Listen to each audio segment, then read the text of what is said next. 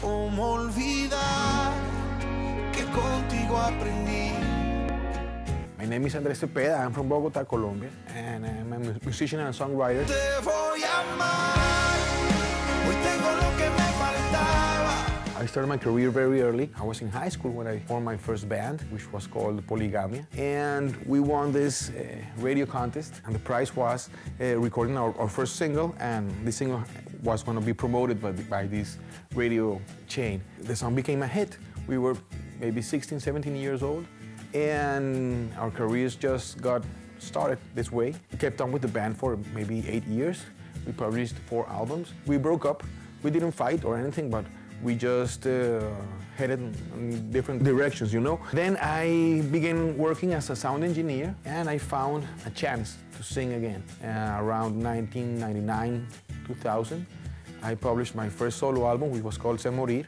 Se morir y salirme siempre con vida.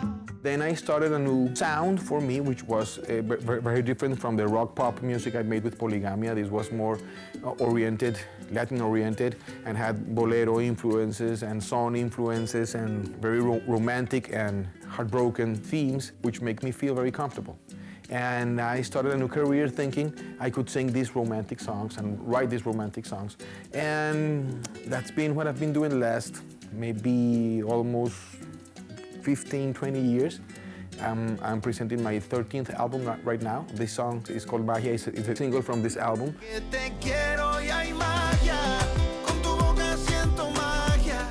Magia is a song about the magic of first love. The first time you feel butterflies in your stomach, and the first time your knees shake and you realize you're in love with somebody when you thought that was absolutely impossible.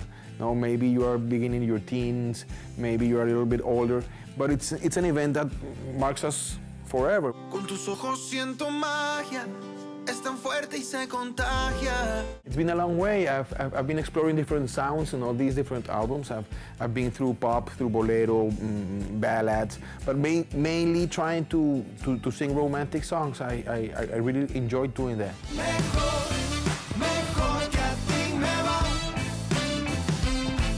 Being on stage, I think that's the most exciting part. It's very nice, it's very emotional, it's a great experience, and you go very deep in yourself when you write.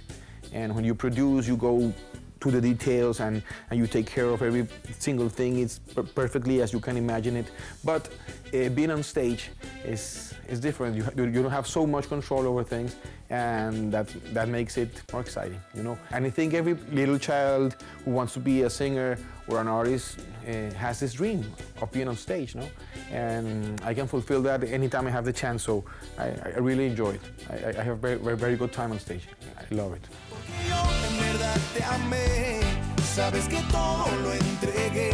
Obviously, every year and every time you make an album, you have different ideas, and the music and the sounds around you evolves too, so you kind of unconsciously are updating yourself. Every time you hear new music, every time you meet new musicians, new people, new composers, new producers, you update yourself constantly. And I think that's the best part of the process, to look back and to recognize those changes and those shifts and those turns you make on your career, because they define what you have learned, and that justifies all the things you do.